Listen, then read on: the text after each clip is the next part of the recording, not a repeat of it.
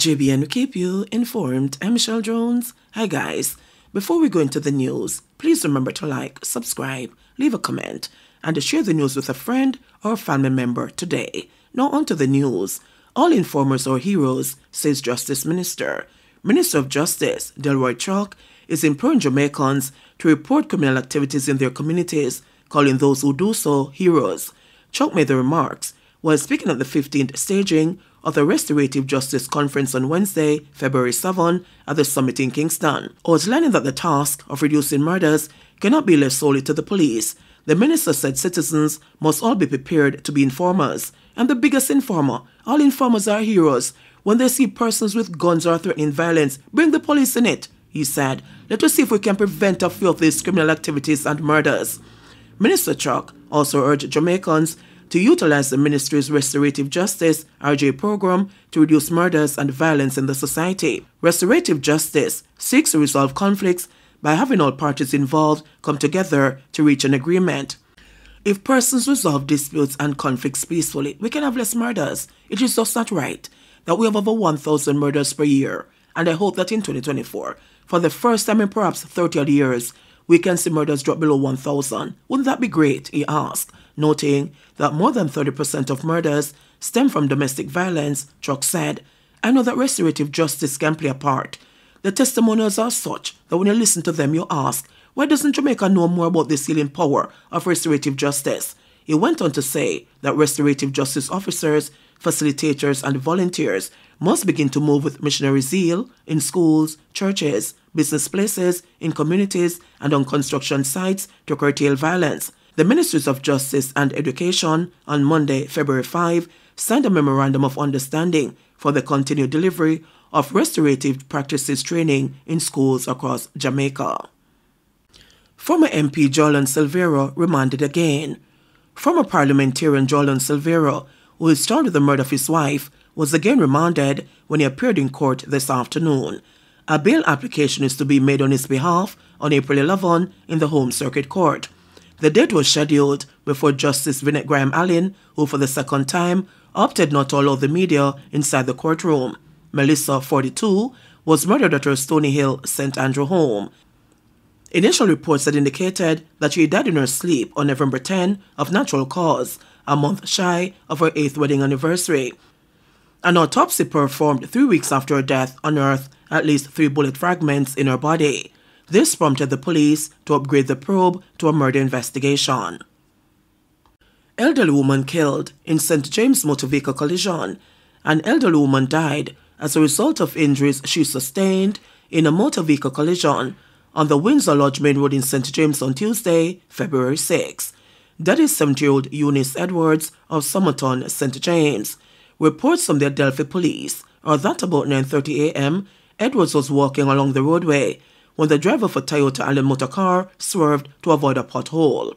The driver reported lost control of the vehicle, collided in a light post, then hit Edwards. She sustained injuries and was assisted to hospital, where she died while undergoing treatment. Investigations continue. JLP politician who was involved in a fight nominated as candidate for Trinityville. Dean Jones, the Jamaica Labour Party JLP politician, was involved in a brawl and pulled a gun during the fight with another man earlier this week, has been nominated as the party's councillor candidate for the Trinityville division in St. Thomas Western.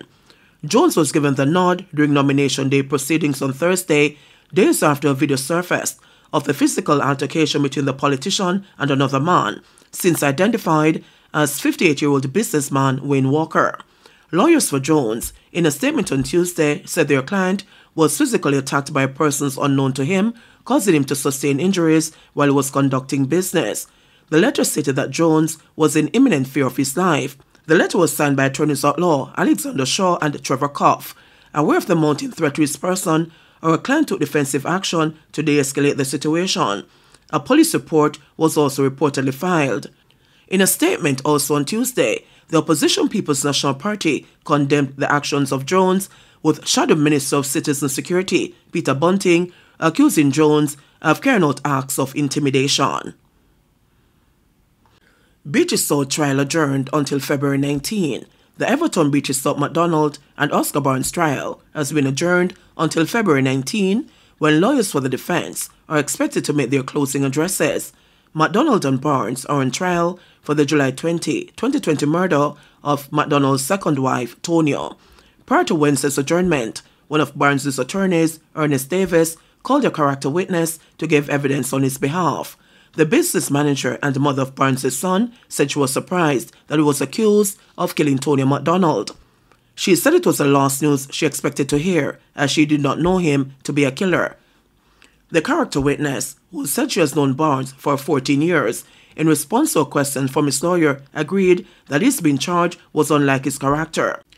She said she has never seen him angry or involved in any fight or quarrel over the years, telling the court that I knew him as a very peaceful and jovial person. The witness's relationship with Barnes was, however, scrutinized by the prosecutor, who sought to establish that she did not know much about him. According to the witness, she had a 2-year intimate relationship with Barnes, which ended around 2011.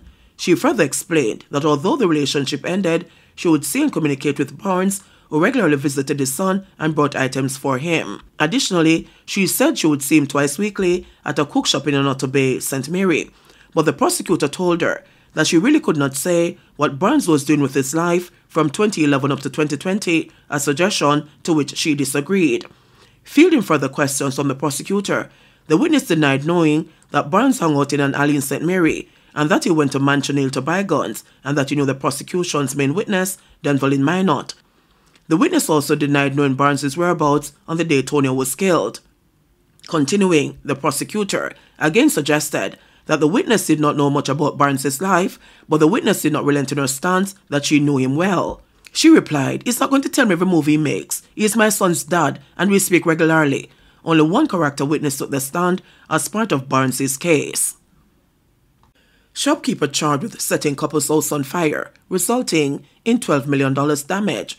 A woman who was reportedly a part of a group of people who attacked a couple and set their house on fire in Cottage Road, Westmoreland, has been charged.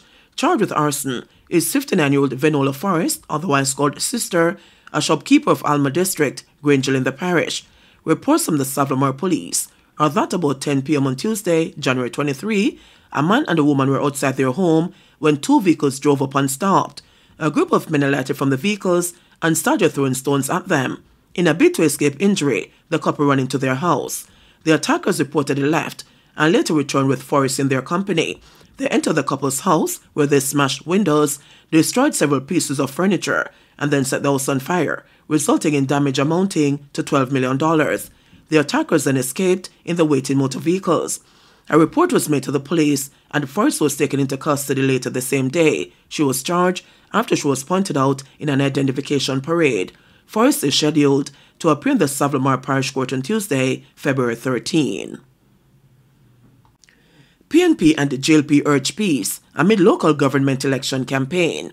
People's National Party Deputy General Secretary Nikisha Burchell has sought to explain the national campaigning being employed by the PNP for the local government election similar to the Jamaica Labour Party.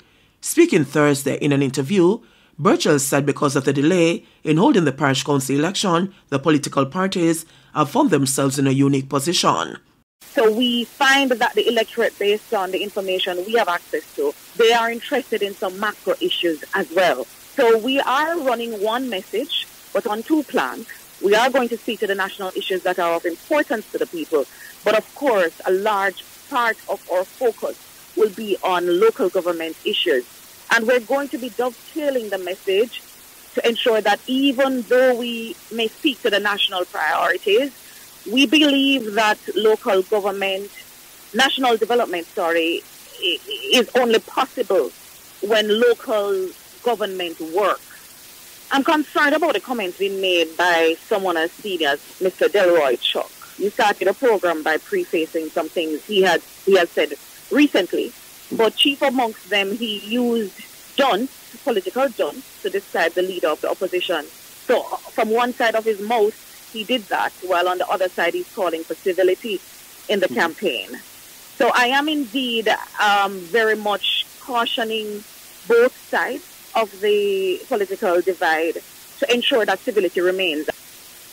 Meanwhile, chairman of the Jamaica Labour Party's Public Relations Committee, Robert Nestor Morgan, has dismissed the notion that the PNP base appears more energized than the JLP for the local government election.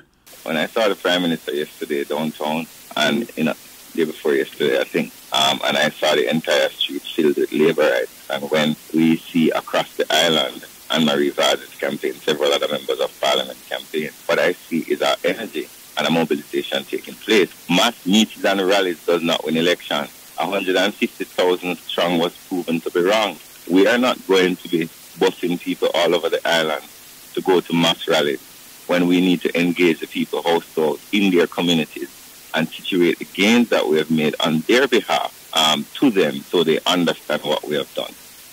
I don't believe that this campaign is going to be a rough campaign in terms of the type of behavior of political actors. But in political theater, you're always going to have situations where people say things that may be inappropriate. And rightly, you as a journalist have the right to draw them up. And we as a party or the PNP, I suspect, will do the same thing. But it's a part of the process. It used to be much worse, by the way. It wouldn't have been just mere sharp comments. But in the past, it used to be worse. So we must give thanks for the evolution that we've had as a country. Both the JLP and the PNP nominated their full slate of candidates today for upcoming local government election on February 26. JBN, we keep you informed. Please remember to subscribe, like, share, leave us a comment, and click the notification bell to receive our daily news items.